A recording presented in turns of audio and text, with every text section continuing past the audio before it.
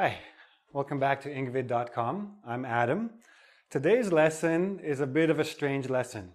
I'm going to tell you something that you can't actually learn. Well, you can learn it. There's just no rules for it.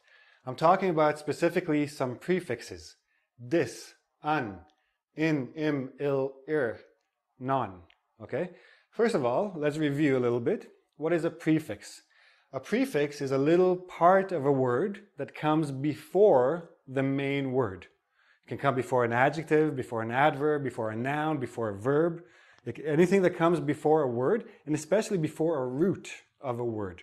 We're going to look at an example of that very soon.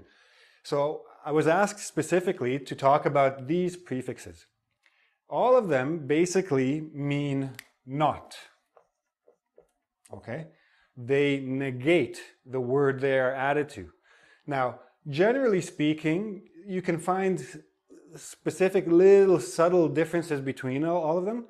For example, dis means more like be a part of or away from, separate.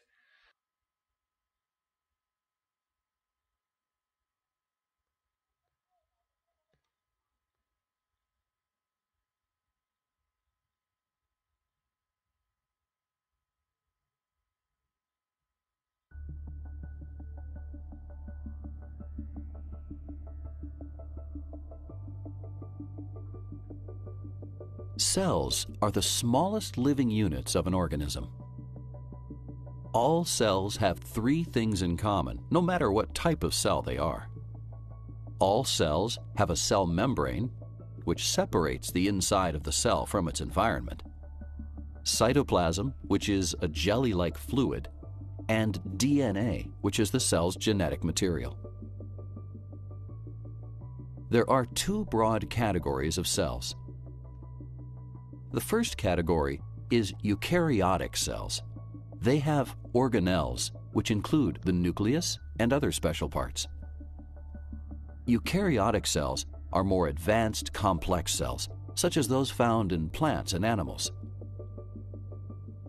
The second category is prokaryotic cells. They don't have a nucleus or membrane-enclosed organelles. They do have genetic material, but it's not contained within a nucleus. Prokaryotic cells are always one-celled or unicellular.